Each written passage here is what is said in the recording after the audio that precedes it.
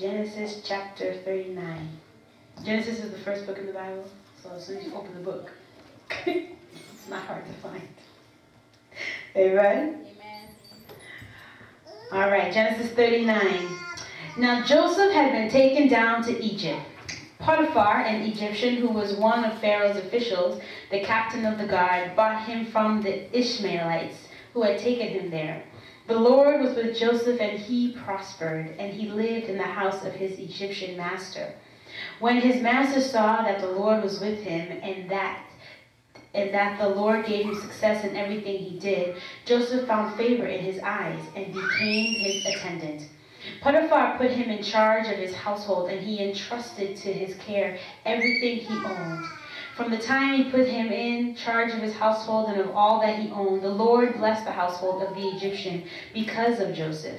The blessing of the Lord was on everything Potiphar had, both in the house and in the field. So he left in Joseph's care everything he had. With Joseph in charge, he did not concern himself with anything except the food he ate. Now Joseph was well built and handsome, and after a while his master's wife took notice of Joseph and said, "Come to bed with me." But he refused. "With me in charge," he told her, "my master does not concern himself with anything in the house. Everything he owns he has entrusted to my care. No one is greater in the house than I am. My master has withheld nothing from me except you, because you are his wife. How then could I do such a wicked thing and sin against God?" And though she spoke to Joseph day after day, he refused to go to bed with her or even be with her. One day he went into the house to attend to his duties, and none of the household servants was inside. She caught him by his cloak and said, "Come to bed with me." But he left her cloak in her hand and ran out of the house. When she saw that he had left his cloak in her hand and had run out of the house, she called her household servants. "Look," she said to them, "this Hebrew has been brought to us to make sport of us. He came in here to sleep with me, but I screamed. When he heard me scream for help, he left his cloak beside me and ran out of the house." She kept his cloak beside her until his master came home. Then she told him this story. "That Hebrew slave you brought us came to me to make sport of me. But as soon as I screamed for help, he left his cloak beside me and ran out of the house." When his master heard the story, his wife told him, saying, "This is how your slave treated me." He burned with anger. Joseph's master took him and put him in prison, the place where the king's prisoners were confined. But while Joseph was there in the prison, the Lord was with him. He showed him kindness and granted him favor in the eyes of the prison warden. So the warden put Joseph in charge of all those held in the prison, and he was made responsible for all that was done there. The warden paid no attention to anything under Joseph's care, because the Lord was with Joseph and gave him success in whatever he did. The word of God. Amen, amen. So as we look at this passage, we're looking at a story that is very common. We all know it. It's a story about Joseph and the dream, the play on Broadway, Joseph and the Technicolor Dreamcoat. So this is the Joseph that gets the multicolored coat from his dad. He's the one of 12, the baby, or the second to last rather. And he's the one that is ultimately, as we know, the favorite. When we look at the story, a lot of times we see a lot of pastors, they preach about it in terms of jealousy, overcoming your enemies, knowing to prosper, to succeed. Don't worry, you're going to make it no matter what. But today I really want to talk to you guys about the ability to endure the suffering. How do you endure what you're going through? Sometimes it's hard. Sometimes we don't see the light at the end of the tunnel. Sometimes it's like, is this ever going to end? It seems to be one hard time after another after another. It's like, God, isn't it enough already? I got hit this one time. I was starting to climb out, but then I got hit again. God, don't you think that's all I need? Why are you having me go through all of this? Now, when we look at the story of Joseph, we see a young man, and then when you look at the first dream which you find in Genesis 37, verses 5 to 8, he had a dream of sheaves of grain, where his brother's sheaves were bowing down to his, and sheaves are like a stack. It's like you put it all together and wrap it up, and one stack is called a sheaf, a chef. S-H-E-A-F, I think that's how you spell it, the plural sheaves. Anyhow, so and that was his first dream that he told them about. Then he had the second dream, which you find in Genesis 37, 9 to 11, where the sun, the moon, and 11 stars are bowing down to Joseph, which could only mean that he was interpreting this as the 11 brothers and the sun and the moon being his mother and father were bowing down to Joseph. And even at that point, even his dad was like, who does this kid think he is? Like, I would bow down to my son? I don't think so. So when we see all of this happening, we see that Joseph, as a young man, he has an air of arrogance. He's kind of arrogant about it. He had these dreams. He's like, yeah, I'm going to be a big shot. I'm going to be a big deal one day. And you guys are going to bow down to me. So he was kind of like, if you think about it, like bragging about it to his brothers. And basically letting them know, yeah, I'm going to be all that. So, I mean, like I said, he's bragging about it, speaking too soon, telling everybody what his dreams are. Because sometimes God will give you a dream and it's not meant to be shared with everybody. Sometimes when you have a dream, you just got to keep it to yourself and just see how God's going to play it out. Just see where God's going to take you with it. You work your hardest, you do your best at it, and you make sure your dream comes true. Because sometimes that best friend you say you have, you might share it with him or her, and then later on they steal your dream and they take it away from you, or they backstab you, or they cause you more grief than you really should have been going through because you just opened your mouth way too soon. You trusted too much. And sometimes, I'm not saying all the time, I'm not saying that your best friend isn't a great confidant. I'm not saying there's not somebody that you can talk to. But sometimes there's some things God is only meant to tell you in that moment. He didn't mean to tell anybody else. He didn't send somebody to tell you. He told you himself because he wanted you to know that you're going to be somebody. And when you get to being that somebody, that then you'll achieve the dream that God has given you. And you don't need to let everybody know that. People will bring you down and they will hurt you and they will make you feel like you're going to be a nobody. But yet you then can take comfort in your dream knowing that God showed you something. God showed you a vision. God gave you what your future was going to look like. And when you have the future that God has given you in your mind, in your vision, because God places the dreams within us, right? Do you guys believe that? If you have a dream or a vision of your future, it's God that put it there. Meaning you can make it. That you will achieve it. Don't let people discourage you. Don't let people tell you that you're never going to get there. It might take 10, 15 years, but you will get there eventually. As long as you stay true to yourself and you stay true to God. Learning how to share and when to share is extremely important. And so it's because of Joseph's arrogance in telling his brothers about his dream too quickly, too soon, that landed him in slavery in the first place. Because the brothers got jealous, as you guys know in the story, and then they sold him. They meant to kill him or to pretend that he was dead. But then they're like, oh, well, let's just sell him. And then told his dad that he died. And, I mean, as you guys know, like, it's just a regular story. And then so he's thrown into this new culture. He doesn't know the people because he was sold to Egyptians. He doesn't know the people, doesn't know the language. He doesn't understand it. But somehow he has to survive. One thing we have to understand, when God has favor on your life, God always has favor on your life. I hope you guys realize that. If God has given you a dream, if God has put a vision within you, know that that dream will come to pass. No matter what obstacles will come your way, no matter what the issues are that may arise, no matter how meek or how bleak it may seem, because it may look really dark. You're like, this is not happening. I did this, I did that. God, there's no way this dream is going to come to pass. Sometimes it may look like it's just not going to happen. Joseph could have been like, you know what, I'm in this slavery now. No way am I going to become a big shot dude who people are going to bow down to. What was that dream all about? He could have just given up, curled up and just been a slave and just done whatever. But even the Bible tells us that God had favor on him. God was with him. The Lord was with Joseph and he prospered. In Genesis 39. The Lord was with Joseph and he prospered. And even other people will see that God is with you. If you're in a bad situation, on your way to achieving your dream, on your way to achieving your vision, don't think that the steps about going backwards is going to keep you from moving forward. Sometimes you got to get a running start.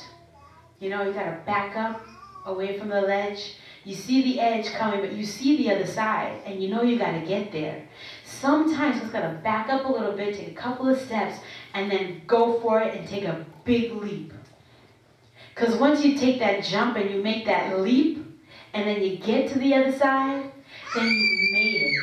You've made it. And there, God was with Joseph every step of the way. And even to the point where Joseph got sold to Potiphar. He could have been sold to any Egyptian person, but yet he was sold to Potiphar, who was one of the officials in the Pharaoh's court. And even Potiphar saw that God was with him. Sometimes we walk around not even realizing that God is just working on our behalf, doing things for us on our behalf, working in our favor. We question, we're like, wait a second, what's going on? But if you just continue to, like I said, stay true to yourself. Stay true to God. Stay true to what you know and what you've learned. And don't compromise for anybody. There's no need to compromise your integrity or your dignity or your character for the sake of somebody else. Because someone told you to do so. But yet, you know where you're headed. You have your vision. You have your dream. And no dream, by the way, is too small for God. No dream is too small to achieve. It might seem far-fetched. It might seem like there's no way possible that that's going to happen. But usually it just takes an initial leap of faith in order to know that in order to get the ball rolling. And so Potiphar could see that the Lord was with Joseph and that the Lord had given him success in everything he did. And so because of that, Joseph then had favor in the eyes of Potiphar and was able to then become his attendant. And because he put him as his attendant, he had nothing to worry about. So at this point in Joseph's life, everything looks good. Everything's looking up. He's not being treated like one of those bad slaves. He's not getting whipped. He's not getting any of that. But then all of a sudden, Potiphar's wife decides that she's going to mess things up for him. And it happens. Like I said before already, it happens. These things happen. You ever feel like you're making it and you're getting closer to your goals, and then yet hit by another negative thing, and then another, and then another, and then another? Like I said, it just seems like it's never ending. It seems like it's just going to continue to be bad no matter what, and you're never going to get there. And I think I used this analogy before, the Nelson Mandela story. He's someone who was great in terms of overcoming adversaries and maintaining a positive outlook on things. This was a man who was fighting for freedom in South Africa for the blacks. I mean, the land belongs to the blacks, right? And there was segregation, and he was fighting for the equality there. And yet he lands himself in prison. But even in prison, he still was positive. He was doing what they told him to do, and he was still, he was fighting against the injustice, but yet where he had started with violence, he then realized had to be turned to nonviolence. By becoming nonviolent, remaining peaceful, he then began to have favor in the eyes of the guards. And then they ended up giving him long pants opposed to the short pants that they gave the black prisoners. And so then he ended up being, in the time that he was there, getting them long pants and working for them to be able to wear that. And it's interesting to see that that even though he was like that, he could have been angry, but he wasn't. He decided to remain nonviolent and to be positive about things. And he even said, difficulties break some men, but make others. No axe is sharp enough to cut the soul of a sinner who keeps on trying. One arms with the hope that he will rise even in the end. With hope, there's so much you can achieve. With hope, There's so much that you can do. Just don't give up. Like I said, sometimes you need to take a few steps back in order to get ahead, in order to make that leap of joy. Joseph was in jail, as we know, and we'll run through this quickly. Joseph was in jail. It seemed almost like there was no hope.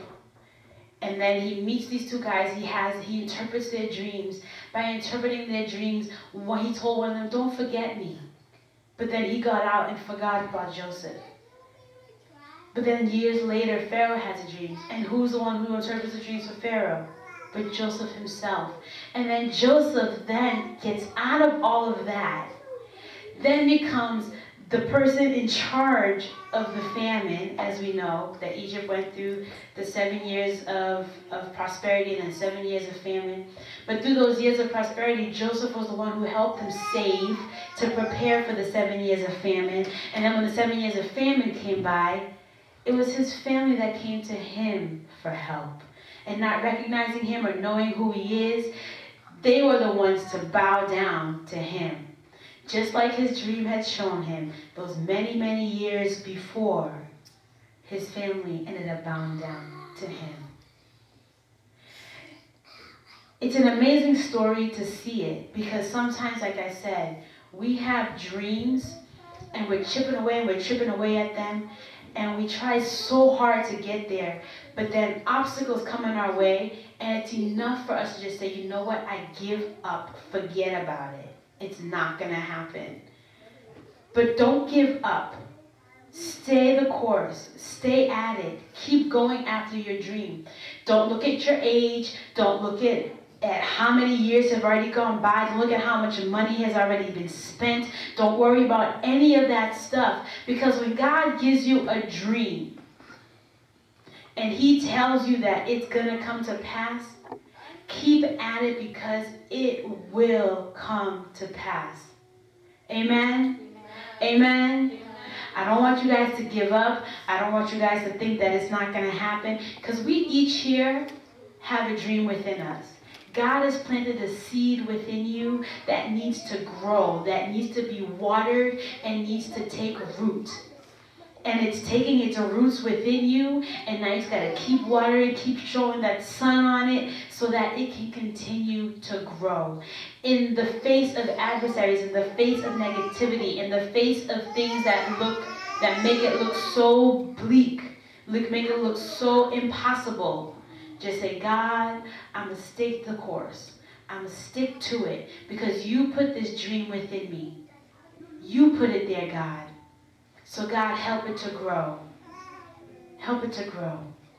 And it's only by the grace of God, really, that we have that strength to do that, to get through that bad time. Because imagine Joseph, what he must have thought, what he must have went through. The Bible doesn't describe exactly what Joseph's thoughts were in those times. But I'm sure he had some moments where he was like, man, God, is this really going to happen? And I know we all think like that sometimes. I do. But I believe that with our God, all things are possible. Amen? With our God, we can make it. Because all things work together for our good. No matter how bad it looks now, trust me, that experience you're going through is going to help you to get that boost you need to achieve that dream. Because sometimes God allows you to go through some things, because he knows that if he gets you there too fast, you're not going to appreciate it as much. Amen? Amen? So I hope the word has blessed you this afternoon. I pray that you can use it in your life, amen, in order to move forward. Amen? And to trust in the Lord. Amen. So let's all stand to our feet so that we may end. Hallelujah.